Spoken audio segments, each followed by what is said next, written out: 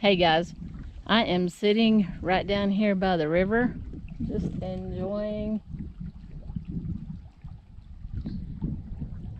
the sounds.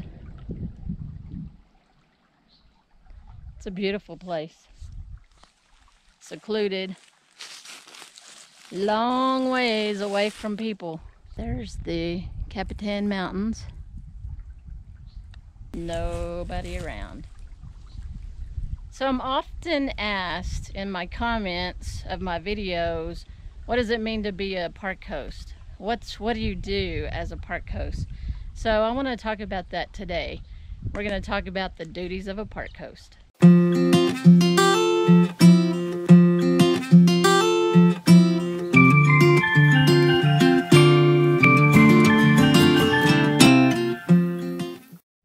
Long before I retired, probably about 10 years, I had a travel trailer.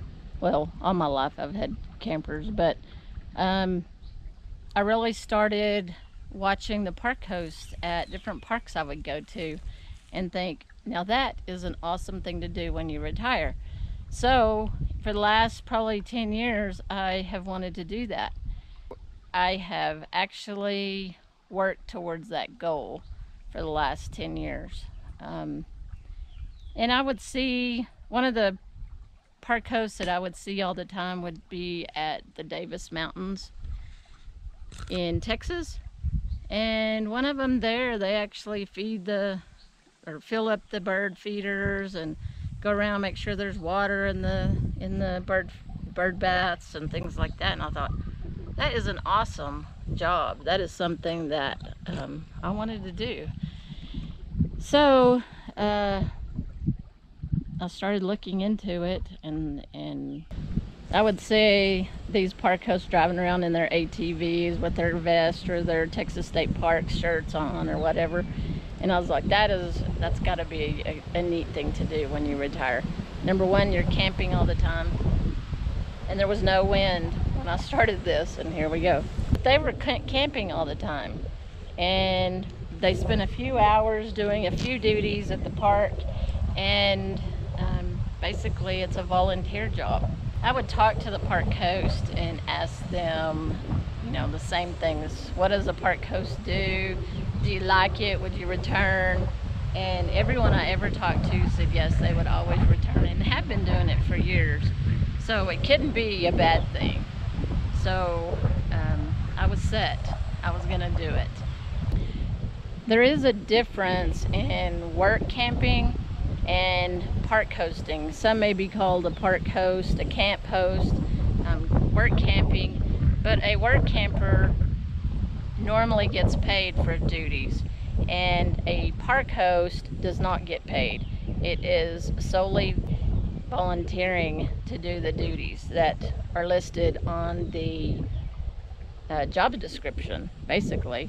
So you're to look at the job description and everything that it entails, and if you want to and can perform those duties, then you can apply for that job. So most work campers have a certain or a set schedule, or I guess it could vary, but they have a number of hours that they must work for a payment.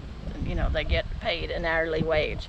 And the park host position may require a certain number of hours to become a park host there. I worked at a park host job in Texas, and it was a minimum of 26 hours, I think. So what do you get if you volunteer as a park host? Most of the time, and each requirement or each job is different, but most of the time you get your RV spot, water, electric, and sewer for free, but in return you are working a set amount of hours. So you agree to work those hours. In return, you receive a RV spot, water, electric, and sewer. Each park host duties are different, and they're listed in the requirements, so be sure you read those. But most of them, or a lot of them, require cleaning of bathrooms, picking up litter, filling bird feeders, mowing, weed eating, painting. Some of the duties that I have done is I've painted cabins, I've painted fences, I've helped repair or build a fence, finish a fence. Trail maintenance. I've done trail maintenance. Running campsites. That's just verifying who's in a campsite, how many people, if they have the correct permit or not. Just customer service, record keeping, who's visited the park, how many people's come in, how many people's use the dump station, fold and provide maps in the different areas. Office work, I've worked in the office, answering phone, greeting customers, and maintenance of equipment. The park host job I'm at now, I'm required to maintain the lawnmowers, change the oil, check the oil, change the oil in the ATV, make sure all the maintenance is up to date on all the equipment. Basically, you are there at the park to provide service for the patrons. So anything that needs to be done, basically you do it. I like to think of when I'm taking care of a park or I'm a park host, that's my park and I'm responsible for it, and I need to make it the best park possible. So like I said, each park is different, and if you're interested in being a park host, then by all means look into it and do it. It's rewarding in itself. Just not talking about this this is rewarding, but dealing with customers and getting to know people and just being out in nature. I mean, I live out in the middle of nowhere most of the time. So before I leave a park, I want to make sure that I want to make the park as best as it can be, and if there's any way that I can make the park better, I want to do that.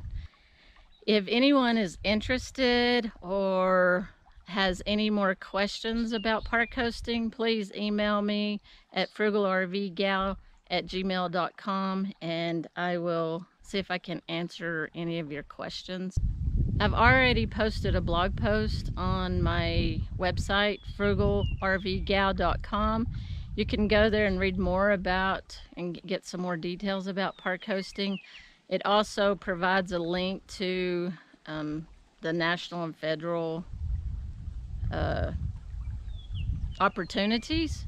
Not all of them are park hosting. Some are, running bookstores, and there's a lot of different opportunities out there, not just park hosting. And you may find something that is actually a great fit for you, and park hosting may not be it. If you go to my website, you can get more information.